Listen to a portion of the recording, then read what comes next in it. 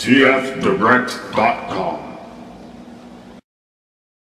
What's up, guys? It's Charles here with Rocket Punch Army to do a quick update courtesy of tfdirect.com. Pictured here is the MP-10 KO. This is the version 2, which has slight updates. Even though there's slight updates, they will improve the figure when compared to the version 1. Now here's a picture. Supposedly this can be better paint quality. The paint quality, in my opinion, was fine, but any kind of improvement is definitely welcomed.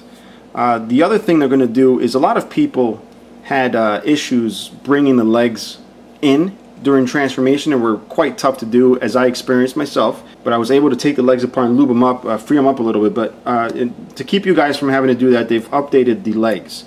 And you'll see here also on the left to the legs is the updated gap on the arm.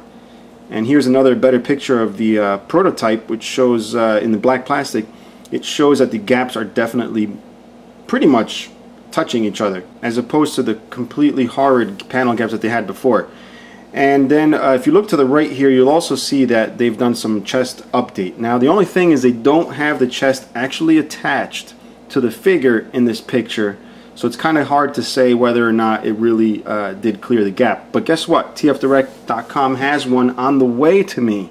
So the second that comes in, you're going to see a review. I'm going to open it up, review it, and check it out. And guys, if you haven't done so already, if you're interested in having an upscale MP-08X, also make sure to check out tfdirect.com, because they have a pre-order and it's got an early bird special price to be able to order the upscale Masterpiece Grimlock figure, which looks really cool with the MP-10. So make sure you check that out. And if you have any questions or comments, guys, leave them below and stay tuned for more.